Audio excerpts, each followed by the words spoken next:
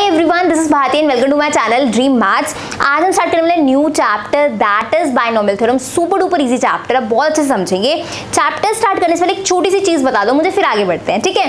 मुझे एक बात बताओ, आपको पता है कि a प्लस बी का होल स्क्वायर क्या होता है? जल्दी से बताओ, पता है ना क्या होता है? a square plus 2ab plus B square, right? ये पता है हमें फॉर्मूला।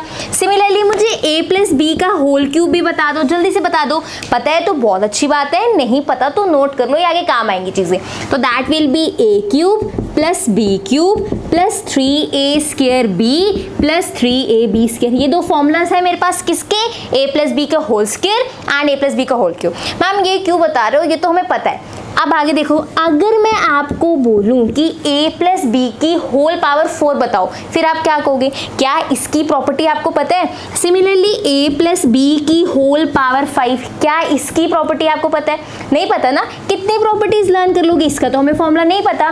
तो जो ये होल पावर बड़ी मतलब 3 से बड़ी है, 4, 5, 6, क्या हम इन्हें नहीं निकाल सकते? निकाल सकते हैं। तो ये होल पावर्स जो बड़ी बड़ी हैं 3 से 4, 5, 6, 7, 8 जितनी भी है, इन होल पावर्स को सोल्व करने के लिए चैप्टर बनाया गया दैट इज बाइनोमियल थ्योरम। बस इतना सा काम है बाइनोमियल थ्योरम में, हमें होल पावर्स बड़ी बड़ी निकालनी, और सुपर इजी चैप्टर है।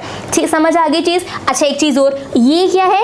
a की पावर 4, लेकिन अगर मैं इसे a प्लस बी दो टर्म्स को इकट्ठे लिख दूं फिर पावर लगाऊं तो इसे बोलते हैं a प्लस बी की होल पावर 4। समझ आई चीज? अगर सिंगल चीज लिखी है तो a की पावर 4, लेकिन अगर a प्लस बी दो चीजों को ब्रैकेट लगा के लिखते हैं तो वो होल पावर बन जाती है। समझे ये चीज? इजी है ना ये चीजें? तो ये अब बड़ी बड़ी पावर्स निकालने के लिए हम क्या सीखेंगे? बाइनोमियल थ्योरम सीखेंगे। बहुत इजी है, इसको एक्सपेंड करने का क्वेश्चन आता है, कोफिशिएंट्स निकालने का, जनरल टर्म का, बहुत अच्छे से सारी चीजें समझेंगे। करें स्टार्ट आज की क्लास। बहुत सिंपल है, just take out your notebook, क्योंकि मेरे साथ साथ क्वेश्चंस करने हैं। बाइनोमियल थ्योरम समझेंगे क्या होती है और फिर उसके दो क्वेश्चंस करेंगे। बहुत इजी, आप बाइनोमियल थ्योरम के क्वेश्चंस बहुत इजीली कर पाओगे। नो, सबसे पहले लिखते हैं बाइनोमियल थ्योरम होती क्या है। ध्यान से देखना, बहुत इजी है, ऐसे मतलब बहुत आराम समझ आएगी। Just take out your notebook, सिर्फ देखना नहीं है, साथ साथ करना भी है। बाइनोमियल थ्योरम कैसे लिखी जाती है? पहले ये जनरल फॉर्म लिखवा रही हूँ और क्वेश्चंस भी इतने सिंपल वे में कराऊंगी, बहुत अच्छे समझ आएंगे। a प्लस बी की power n, this is the general form of the binomial theorem. जो हर चैप्टर जो भी बुक में होगा सबसे पहले ये जनरल फॉर्म लिखी होगी कि a प्लस बी की पावर n। a की जगह 3x, 4y, 5x हमें क्वेश्चंस में मिलने वाले हैं, हम वहां पे देख लेंगे। n की जगह हमें पावर मिलेगी, पावर 4, पावर 5, वहां पे हम इसे भी देख लेंगे, राइट? अब देखो a प्लस बी की होल पावर n, तो इसका फॉर्मूला ध्यान से समझना। पहले आप NC0 लिखोगे। जब मैंने कॉम्बिनेशंस करवाया था ना, 3C2, 4C1, इन्हें सॉल्व करना भी सिखाया था। नहीं आता तो मैं दोबारा बता दूंगी, बट अभी के लिए कैसे लिखेंगे? NC0। कहाँ तक? फिर इसके बाद थोड़ा स्पेस देना, इसमें बीच में टर्म्स लिखेंगे बाद में, प्लस NC1, ठीक है। सिमिलरली नीचे क्या लिखेंगे? NC2, आप आगे स्पेस होगा लिख लेना, प्लस NC3। इनके बाद थोड़ी थोड़ी स्पेस छोड़ देना सो दैट मैंने और टर्म्स भी ऐड करनी है। 0 से स्टार्ट होना है, NC0, NC1, NC2, NC3। जाना कहाँ तक है? N से स्टोरी शुरू हुई है, N तक ही जाएंगे, NCN। ये बात समझ आई? बहुत सिंपल है। जहां से देखो n जो भी पावर रहेगी, मान लो 3 पावर रहेगी तो हम 3C0, 3C1, 3C2 क्वेश्चंस में ऐसे ही लिख रहे होंगे। मेरे पास n पावर है तो NC0, NC1, NC2 कहाँ तक जाना है? जहां से स्टार्ट हुआ है, NCN तक। ये मैंने डॉट डॉट क्यों लगाए हैं? क्योंकि ये जनरल फॉर्म है, मुझे नहीं पता N4 भी हो सकता है, N5 भी हो सकता है। क्योंकि ये जनरल फॉर्म है तो मैंने बीच में डॉट डॉट लगा दिए कि जैसे मुझे पता लगेगा n क्या है उसके अकॉर्डिंग मैं बीच में टर्म्स लिख दूंगी। ये चीज क्लियर है? अब आगे देखो, अब क्या है मेरे पास? a है। क्या है? a। आपने यहाँ पे a लिखना है, a की पावर n माइनस 0, a की पावर ये क्या लिखा है? n1, n minus 1। यहाँ पे क्या लिखा है? n2, a की पावर n माइनस 2। यहाँ पे क्या लिखा है? n3, तो a की पावर n माइनस 3। यहाँ पे n n, a की पावर n माइनस n, जो भी यहाँ लिखे हैं फर्स्ट वाले में वो माइनस करके लिख दो। a की पावर n माइनस 0, a की पावर n माइनस 1, a की पावर n माइनस 2, a की पावर n माइनस 3। ये चीज़ क्लियर होगी। सेकेंड समझो बहुत ईजी है। सेकेंड क्या है, b लिख दो यहाँ पे, जो यहाँ नीचे लिखा है वही उसकी पावर होगी। b की पावर 0, ये क्या है 1, b की पावर 1, ये क्या है 2, b की पावर 2, यहाँ पे क्या आएगा b की पावर 3, जो नीचे लिखा है वही आएगा। यहाँ पे n है तो b की power n। This is the binomial theorem. बताओ ये टफ है कि इजी है, बता दो मुझे। बहुत इजी है, ये तो कुछ भी नहीं है इसमें। देखो मैंने ऐसे बना दी, सिंपल है ना। पहले आपने NC0 NC1 लिखने हैं, कहाँ तक, n तक लिखने हैं। a की पावर माइनस करके लिख देनी है और b की पावर वो होती है जो यहाँ नीचे लिखी होती है। 2 है तो 2, 3 है तो 3, n है तो n, है ना सिंपल। बहुत सिंपल है। अब इसको नोट करो, फिर क्वेश्चंस पे चलते हैं। इसी के अकॉर्डिंग क्वेश्चंस करने वाले हैं, बहुत सिंपल है। करें स्टार्ट क्वेश्चन। चलिए फिर फर्स्ट क्वेश्चन नोट करो फटाफट से। 3x प्लस 2y की whole power 4, 3x plus 2y की होल पावर 4। इसमें कैसे क्वेश्चन आता है, expand, write down, expand 3x plus 2y की होल पावर 4। बहुत इजी क्वेश्चन है, ध्यान से समझना। देखो ये क्या है 4, पहले पावर पे अटैक करना है। किस पे करना है, पावर पे। पावर क्या है 4, तो लिखना स्टार्ट करते हैं। 4c0 प्लस अब 4c1, मैंने स्पेस छोड़ी, आप आगे लिखना, प्लस 4c2 प्लस 4c3। कहाँ तक जाना है, 4 पावर है ना तो 4c4 तक जाएंगे। तो मैं आगे लिख देती हूँ 4c4। समझ आई चीज़। आप आगे कंटिन्यू में लिखना है, इसमें प्लस में मैंने यहाँ लिख दिया 4c0 plus 4c1 plus 4c2 3 4, यहाँ तक कोई दिक्कत। चलिए आगे, अब ध्यान समझना। पहला क्या है 3x, लिख दो 3x, सारी जगह लिख दो 3x, जो पहले वाला है लो लिख दिया 3x। बहुत सिंपल क्वेश्चंस हैं इसके, बहुत इजीली कर सकते हो। अब ध्यान से समझना, 3x की पावर क्या होगी 4 माइनस 0, ठीक है। 3x की पावर 4 माइनस 1, ठीक है। 3x की पावर 4 माइनस 2, ठीक है। यहाँ पे 4 माइनस 3, यहाँ पे मैं नीचे लिख देती हूँ प्लस 4c4 3x की पावर 4 माइनस 4।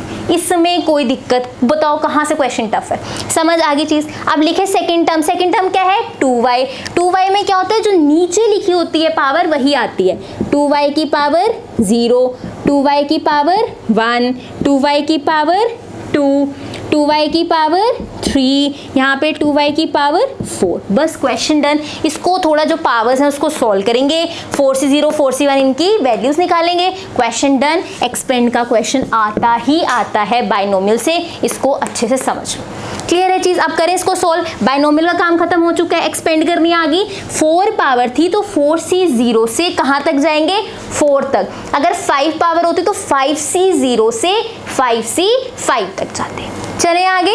अब आगे देखो ध्यान से, अब पहले पावर सोल्व कर लेते हैं। 4 माइनस 0 इज 4, तो यहाँ 3x की पावर क्या बन जाएगी 4। आप नेक्स्ट स्टेप में करोगे, मैं इसी स्टेप में कर रही हूँ। 2y की पावर 0, किसी की भी पावर 0 आंसर 1 आता है तो यहाँ पे 1 आ जाएगा मल्टीप्लाई में। समझे ये चीज़।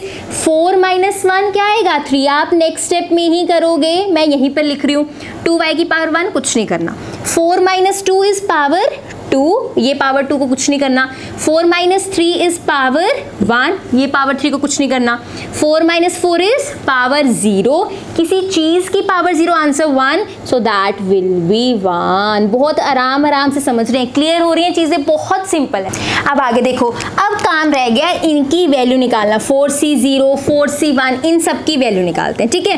अब आपको फॉर्मूला आता है तो बहुत अच्छी बात है, नहीं आता तो समझ लो मेरे से फटाफट से। यहाँ पे देखो 4c0 लिखे, ठीक है। इसका होता है 4 फैक्टोरियल, नीचे 0 है 0 factorial, 4 minus 0 that is 4 factorial. ध्यान से समझना, दोबारा समझना।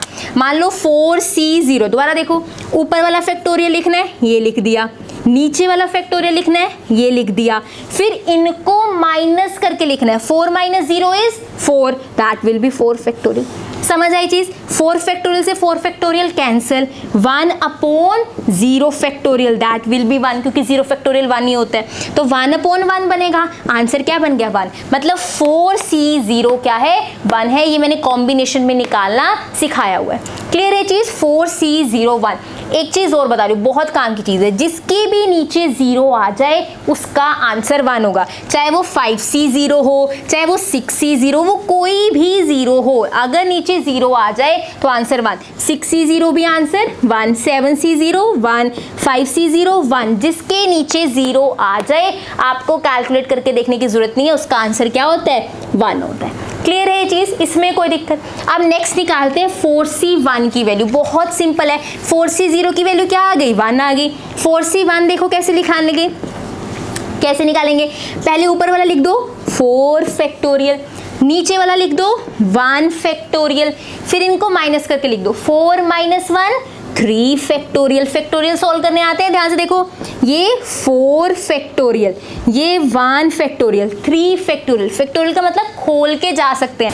अब फैक्टोरियल देखो, अगर 4 फैक्टोरियल का मतलब क्या है? 4 × 3 × 2 × 1 है ना। अगर आप इसे 3 फैक्टोरियल तक खोलना चाहते हैं तो ये 4 × 3 फैक्टोरियल तक खुलेगा। आप इसको 2 फैक्टोरियल तक खोलना चाहते हैं तो 4 × 3 × 2 फैक्टोरियल तक खुल जाएगा। फैक्टोरियल्स आप जिस नंबर तक उल्टी काउंटिंग लिखना शुरू करो, जहां तक खोलना चाहते हो खोल सकते हो। फैक्टोरियल्स मैंने समझाए हुए हैं, किसमें समझाए हुए हैं? परमुटेशन कॉम्बिनेशन में। ठीक है, अब फटाफट से चलते हैं आगे और इसको क्वेश्चन को कंप्लीट करते हैं। 4 फैक्टोरियल, 4 को मैं खोल रही हूँ, कहां तक फोल्ड्स खोल रही हूँ? इसके 3 फैक्टोरियल तक, सो दैट 3 से 3 कैंसिल हो। आंसर क्या है? 4। तो 4C1 क्या आएगा? 4। अब ध्यान सुनो, जिसके नीचे 1 होता है उसका आंसर वही होता है जो ऊपर लिखा हो। अगर मान लो मुझे निकालना है 5C1 तो इसका आंसर 5 ही आएगा। मान लो 6C1, इसका आंसर 6 ही आएगा। तो जो नीचे 1 लिखा होता है उसमें हमेशा आंसर वही आता है जो ऊपर वाला नंबर हो। 0 वाले में 1 आता है, 1 वाले में वो नंबर आता है जो ऊपर लिखा हो। तो 4C1 का आंसर 4, 5C1 का आंसर 5। ये मैं इसलिए बता रही हूँ, ये तो हर क्वेश्चन में आने ही आने हैं, तो आपको बार बार कैलकुलेट करके ना देखने पड़े। जो आप माइंड में रख सकते हो उनको रख लो, ये तो बहुत ईजी है। 4C1 क्या रहेगा? 4 रहेगा। चले आगे, आगे देखो 4C किसकी वैल्यू चाहिए? 2 की। ये भी बहुत ईजी है। 4C2, पहले ऊपर वाला लिखते हैं, दैट इज 4 फैक्टोरियल, फिर नीचे वाला लिखते हैं, दैट इज 2 फैक्टोरियल। इन दोनों को माइनस करके लिखते हैं 4 - 2 2 फैक्टोरियल। अब 4 को कहाँ तक फोल्ड्स खोलूंगी? 2 तक, क्योंकि नीचे 2 है। 4 × 3 × 2 फैक्टोरियल, 2 फैक्टोरियल से 2 फैक्टोरियल कैंसिल, 4 × 3 = 12, 2 फैक्टोरियल इज 2 × 1, हमेशा फैक्टोरियल खुल के 1 तक जाता है। 2 × 6 = 12, मतलब इसकी वैल्यू 4C2 की वैल्यू कितनी है?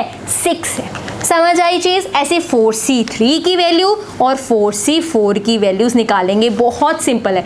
4C3 की वैल्यू देखो क्या है? 4 फैक्टोरियल लिखा, नीचे वाला 3 फैक्टोरियल लिखा, इनको माइनस करके लिखा, 4 - 3 इज 1 फैक्टोरियल। ठीक है, बहुत सिंपल है। 4 के फोल्ड्स कहाँ तक खोलोगे? 3 तक खोल दो। ये 3 फैक्टोरियल 1 फैक्टोरियल कैंसिल, आंसर कितना आया? 4। तो 4C3 की वैल्यू क्या है? 4। 4C3 4C1 के इक्वल होता है, ये मैं बाद में समझाऊंगी, बट अभी के लिए याद रखो कि आपका 4C0 जिसमें नीचे 0 हो आंसर हमेशा 1 आता है, जिसके नीचे 1 हो आंसर हमेशा वही आता है जो ऊपर हो। क्लियर है चीज? अब 4C3 की वैल्यू क्या आ गई? 4 आ गई। और आगे चलते हैं 4C4। 4C4 इज 4 फैक्टोरियल, यहाँ पे नीचे 4 फैक्टोरियल, 4 - 4 0 फैक्टोरियल। ये आंसर क्या है? 1। इसका आंसर भी क्या है? 1। मैं आपको 3 चीजें बता रही हूँ, ठीक है, ज्यादा कंफ्यूजन नहीं क्रिएट करे। 3 चीजें बता रही हूँ, अब दोबारा से रिवाइज कर लो। जिसके नीचे 0 हो आंसर इज 1। देख लो, कोई भी 5C0 6C0 7C0 कुछ भी हो, उसका आंसर 1। जिसके नीचे 1 हो आंसर विल बी जो उसके ऊपर लिखा है। जैसे 4C1 है तो 4 आएगा, 5C1 है तो 5 आएगा। थर्ड चीज, जो सेम हो, 4C4 5C5 6C6 कुछ भी जो सेम होने वाले हैं, जैसे 6C6 that will be 1, 7C7 that will be 1, जो सेम होने वाले हैं उनमें भी आंसर 1 आएगा। तो ये 3 चीजें अभी माइंड में रखो। एक चीज और रहती है, वो मैं आपको आगे बताऊंगी। अभी के लिए ये 3 चीजें माइंड में रखनी है। 0 वाले में 1, 1 वाले में जो ऊपर लिखा है, 1 वाले में तो 1 आ नहीं सकता ना, 1 वाले में जो ऊपर लिखा है दैट इज 4 आया, और जिसमें सेम हो उसमें भी आंसर 1 आएगा। क्लियर है चीज़ें। अब इसको बस पुट करते हैं, क्वेश्चन डन। चलिए फटाफट से पुट करते हैं। 4 से 0 कितना आया 1, तो आप अगले स्टेप में करोगे। मैं इसी स्टेप में, बोर्ड का कुछ तो फायदा हो ना कि मैं इसी में रब करके लिख सकती हूँ। तो मैं इसकी जगह क्या डाल रही हूँ 1 डाल रही हूँ। आप नेक्स्ट स्टेप में डालेंगे जल्दी से, ये लो 1। इसकी जगह क्या डालना है 4, मैं इसी स्टेप में डाल रही हूँ, आप नेक्स्ट स्टेप में डालेंगे, दैट इज 4। इसमें क्या डालना है 6 डालना है, आप नेक्स्ट स्टेप में लिखेंगे, दैट इज 6। इसमें 4 नेक्स्ट स्टेप में लिखो आप, और इसमें 1। बस क्वेश्चन डन। अब ध्यान से देखना, 3x की, या देखो 1 1 लिखने की जरूरत नहीं है, इंटू 1 तो कुछ लिखने की जरूरत नहीं है।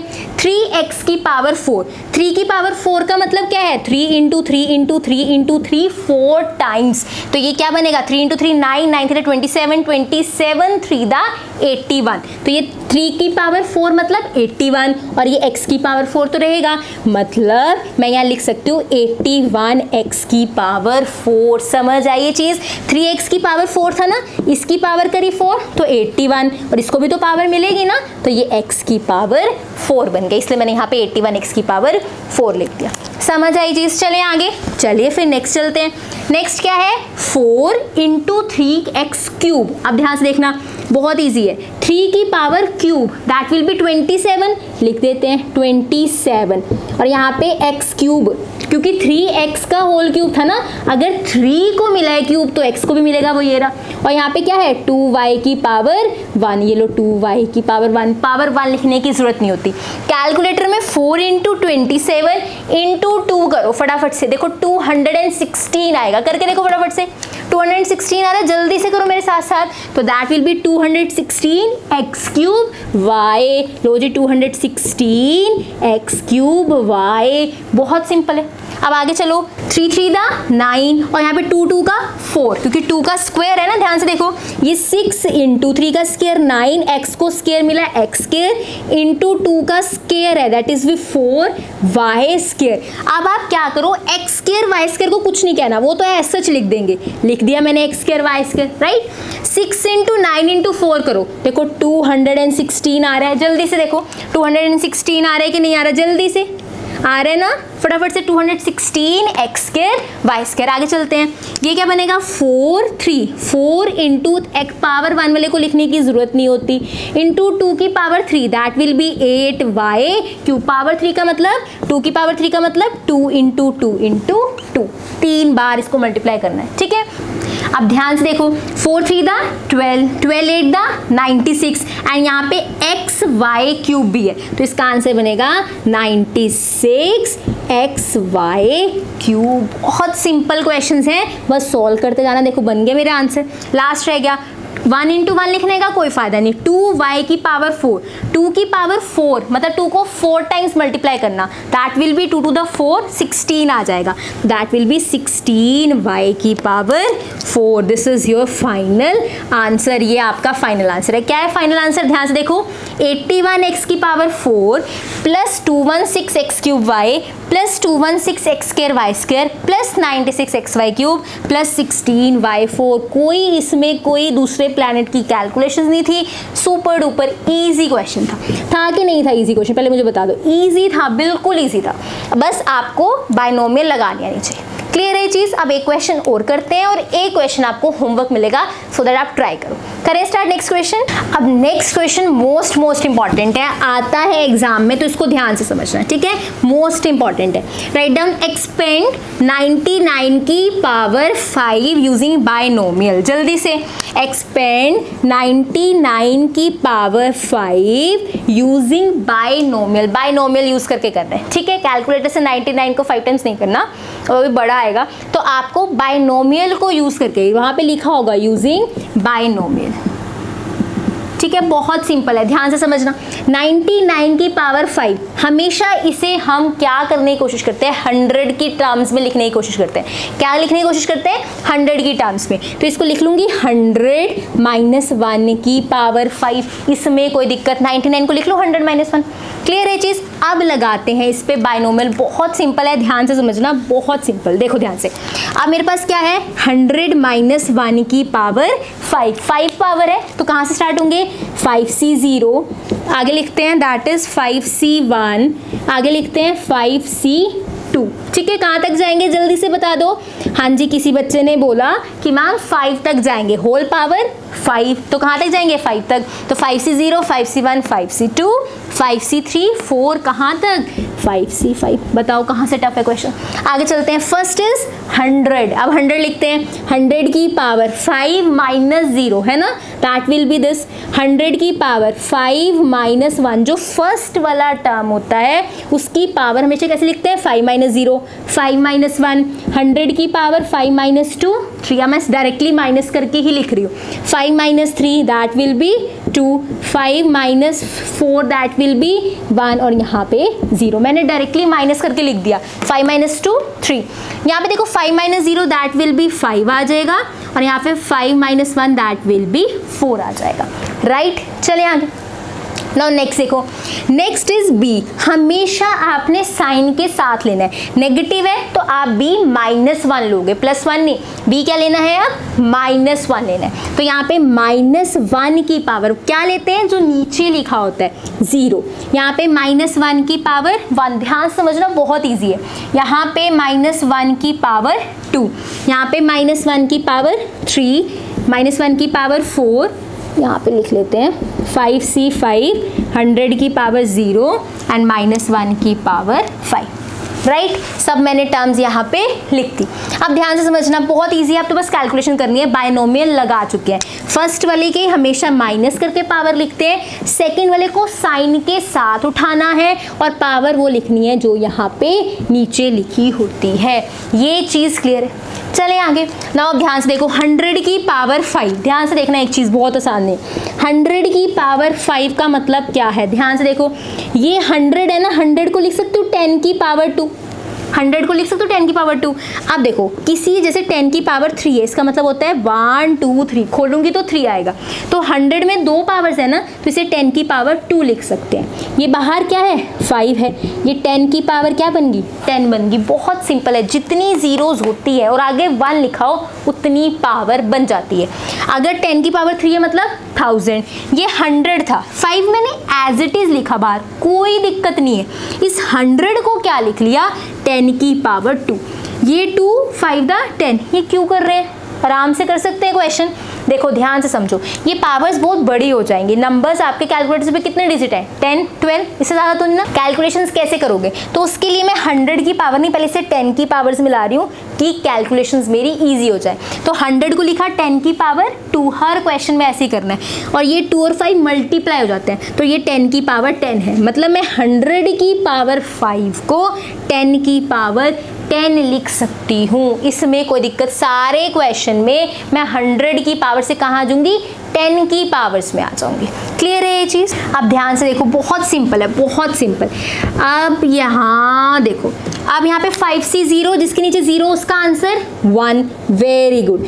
100 की पावर 5 मतलब 10 की पावर 10, अभी हमने सीखा। किसी चीज़ की पावर 0 आंसर 1, लो जी हो गया यहाँ तक का काम, इसमें कोई दिक्कत। आगे देखो 5C 1, जिसके नीचे 1 उसका आंसर खुद वही 5 आ जाएगा। देखो कितना इजी हो गया। 100 की पावर 4 है, ठीक है, ध्यान से देखना। 100 की पावर क्या है, 4 है।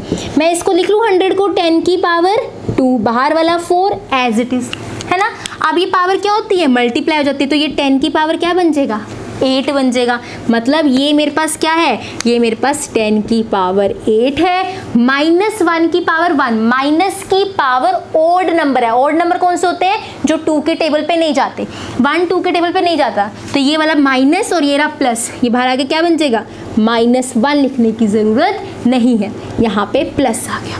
ये चीज़ क्लियर है। जिसको इसे 10 की पावर में चेंज नहीं करना, फिर उसको 100 की पावर्स खोलनी पड़ेगी। अब मेरी बात सुनो, 100 की पावर 5 है, ठीक है, इसका मतलब है आपने ये 2 0 5 बार लिखनी है। 1 2 3 4 5, ये देखो इतना बड़ा नंबर खोल के लिखने की बजाय मैंने उसे शॉर्ट में 10 की पावर ही लिख लिया, आंसर वही आएगा। आप 10 की पावर 10 लिखो, इसका मतलब ही तो यही होता है कि इस 0 को 10 बार लिखना है। 1 2 3 4 5 6 7 8 9 10, देखो इसमें भी 10 zeros आती है, इसमें भी, लेकिन लिखने का तरीका है और सिंपल सा है, टफ नहीं है, ठीक है। आगे चलते हैं, बहुत ईजी चीज़ें हैं। 5C2 निकालते हैं जल्दी से। 5C2 निकालो फटाफट, मेरे से भी पहले निकालो 5C2 जल्दी से। 5C2 कैसे निकलेगा, देखो 5 फैक्टोरियल पहले ऊपर लिखेंगे, बिल्कुल नीचे वाला फैक्टोरियल, फिर इनको माइनस करके 5 - 2 is 3 factorial, right. That will be 5 4 3 factorial तक इसके फोल्ड खोल रही हूँ, 2 फैक्टोरियल इंटू 3 फैक्टोरियल, 3 से 3 कैंसिल हो गया। अब यहाँ से 2 to the 4, आंसर कितना आया 10। तो इसका मतलब 5C2 की वैल्यू क्या है 10 है, ठीक है। आगे 100 की पावर क्यूब, तो इसको 10 का स्क्वायर लिख लूंगी, 2 3 6, 10 की पावर 6, और ये -1 का स्क्वायर है, स्क्वायर मतलब इवन पावर है। अगर ये इवन पावर है इसका मतलब ये पॉजिटिव बना देगा, आगे माइनस नहीं आएगा। इवन मतलब जो 2 के टेबल पे जाते हैं, 2 के टेबल पे आता है, 2 1 2, तो ये माइनस अपना नहीं छोड़ेगा। इवन लोग पॉजिटिविटी फैलाते हैं, नेगेटिविटी नहीं। तो ये इवन है, ये अपना नेगेटिव अंदर ले जाएगा, किसी को कोई परेशानी नहीं देगा। आगे चलते हैं, नेक्स्ट देखो 5C3 निकालो फटाफट से, 5C3 निकालो। नेक्स्ट 5C3 इज 5 फैक्टोरियल, नीचे क्या आएगा 3 फैक्टोरियल, 5 - 3 2 फैक्टोरियल। कहाँ तक फोल्ड खोलूँ, 3 तक खोलती हूँ, 4 × 3 कैंसिल हो गया, 5 4 20/2 दैट विल बी 10। 5C3 कितना आ गया 10 आ गया, बहुत सिंपल है। अब 100 का स्क्वायर है, अब लिखते जाते हैं, फटाफट से करते जाएंगे। 5C3 is that will be 10, ये क्या है 100 का स्क्वायर, 100 का स्क्वायर मतलब ये 10 की पावर 4 बन गया, ठीक है। -1 का क्यूब, 3 इज इवन नंबर, 3 2 के टेबल पे नहीं जाता, ये अपना नेगेटिव बाहर देगा, यहाँ पे अपना नेगेटिव देगा, मैंने लिख दिया, 1 लिखने की ज़रूरत नहीं है। आगे देखो 5C4 फटाफट से कैलकुलेट करो, दैट विल बी 5 आएगा आपके पास, इंटू 100 इंटू ये इवन पावर है 4 2 के टेबल पे जाता है तो ये 1 बनेगा। 5C5 जब दोनों सेम होते हैं आंसर क्या आता है 1 आता है, किसी चीज़ की पावर 0 आंसर 1। -1 की पावर ओड है 5 2 के टेबल पे नहीं जाता, तो इसका आंसर यहाँ पे क्या आ जाएगा नेगेटिव आ जाएगा, बहुत सिंपल है।